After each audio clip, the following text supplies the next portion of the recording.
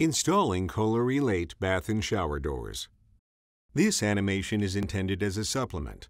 Refer to the installation instructions packed with your product for important safety information, required tools, and detailed installation instructions. Warning: risk of serious injury. Damage prior to installation can result in glass shattering. Inspect the glass and all parts for damage before installation. After installation, regularly inspect the glass and all parts for damaged, missing, or loose parts. Before you begin the installation, confirm the bath or shower ledge and wall meet the following requirements.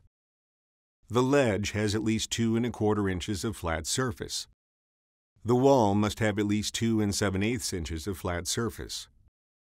The radius where the ledge meets the wall must be a 1/2 inch or less. The walls must be within 3/8 inches of plumb. The shower ledge must be level. Confirm that the door is correctly sized for your bath or shower. Refer to the shower space measurement video for KOHLER sliding doors to determine what size door is right for your showering space. Do not install the door if any of these requirements are not met. Cover the drain with tape to avoid the loss of small parts. Measure the distance between the walls along the shower ledge. Mark this distance on the threshold. Make a second mark 3/8 inch to the inside of the first mark. Cut the threshold at the second mark and file any rough edges. Note that there is a left and right bumper. Press the bumpers onto the ends of the threshold. Center the threshold on the ledge between the walls. If there is a lip on the front of the ledge, align the threshold against the lip. For ledges without lips, make sure that the threshold sits flat and is a 1/4 inch from the front of the shower ledge along its entire length. If needed, use a coin to match and transfer the corner radius of the shower to the threshold and bumpers. Trim and file the threshold and bumpers. Tape the threshold in place. Use a pencil to mark the location of the threshold. Depending on the door's glass thickness, one of 2 sliding panel wall seals will be included with your product. If your seal has ridges, use a utility knife to remove the ridges a 1/2 inch from each end of the seal. For all installations, insert the sliding panel seal into the L channel on one of the bumpers. Confirm that the wall seal is plumb. Then tape the seal in place. Use a pencil to mark the location of the seal. Place the drill template over the wall seal so it points inside the shower. Confirm that the template is fully seated on top of the seal, is flat against the wall, and sits level. Then mark the hole locations. Remove the template and drill a 1/4 inch hole at each mark. If drilling into tile, use the appropriate drill bit to avoid damaging the finished wall. Install the provided wall anchors. Remove the seal and insert it into the L channel on the other bottom bumper. Confirm that the wall seal is plumb. Then tape the seal in place. Use a pencil to mark the location of the seal. Place the drill template over the wall seal so it points inside the shower. Confirm that the template is fully seated on top of the seal, is flat against the wall, and sits level. Then mark the hole locations. Remove the template and drill a 1/4 inch hole at each mark. If drilling into tile, use the appropriate drill bit to avoid damaging the finished wall. Install the provided wall anchors. Remove the wall seal. Before proceeding, clean up any debris. Using the provided screws, secure both brackets to the walls. Ensure that the brackets are level. If the brackets are not level, loosen the screws and adjust as needed. Important: confirm all measurements before cutting the header. Do not cut the header too short. Measure the distance between the walls and mark the distance on the header. Using a handsaw, Position the blade just inside the marked line and cut the header. File any rough edges and clean any debris from the header channel. Slide a bumper into the header channels on each end of the header. From inside the shower, raise the header above the brackets with the flat side facing out. Lower the header onto the brackets at an angle so the top inside corner fits over both brackets. Then rotate the header flat against the brackets. From inside the shower, drill a 9/64" hole through the inside wall of the header, using the brackets as a template. Do not drill through the outside wall of the header. Secure the header to the brackets with the provided self-drilling screws. Clean any debris from the header channels and slide the bumpers against the wall until they click into place. The header is now locked in place and should not move. Determine which side of the shower the fixed panel will be installed. The fixed panel will be installed on the wall opposite the shower head. Remove the bottom bumper from the fixed panel side of the threshold. Notch the bumper along the indent, then reinstall the bumper to the threshold. Realign the threshold on the mark you made earlier and tape the threshold in place. Measure the fixed panel. Mark this distance on the threshold seal. Make a second mark 5/8 inch to the inside of the first mark. Cut the threshold seal at the second mark. Slide the seal into the threshold and align it with the front of the bumper. Press the remainder of the seal into the groove on the threshold. Press the fixed panel wall seal onto the wall side edge of the fixed panel.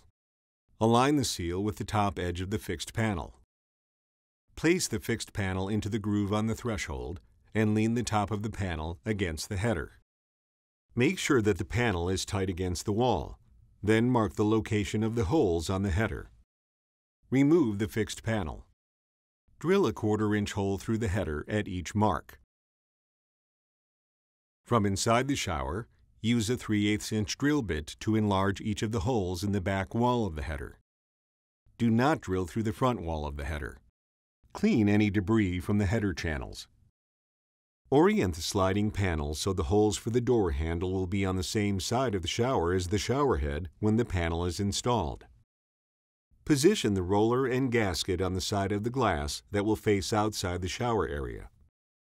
Orient the roller so the triangle is pointing up. Then attach the roller to the panel with the gasket and the bolt. Hold the roller in place with a supplied wrench and use a 3/4 inch socket wrench to securely tighten the bolt. Repeat this process to install the second roller. With assistance, move the sliding panel, top first, into the shower area.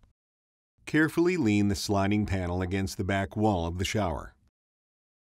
Remove the tape and apply 100% silicone sealant to the groove in the bottom of the threshold. Realign the threshold on the mark and press the threshold into place.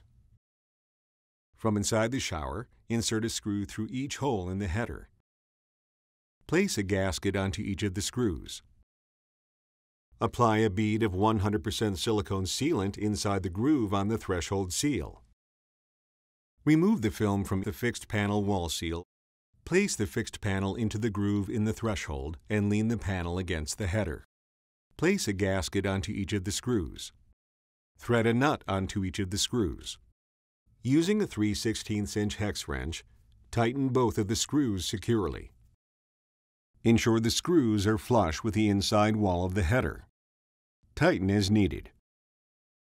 Press the wall seal tight against the wall. Install the towel bar by following the instructions included with your product. Angle the panel so the top of the roller goes into the header channel. Then rotate the panel vertical so the roller rests on the track. Slide the panel back and forth to confirm proper operation. The Elate door is designed to be adjustable after installation to account for out-of-plumb walls. When properly adjusted, the door panel will touch the top and bottom bumpers on the wall when closed. Close the door panel. Using a 3/4 inch socket wrench, slightly loosen the roller bolts. Using the supplied wrench, adjust the rollers up or down as needed to align the door panel. Once the panel is properly aligned, securely tighten both bolts.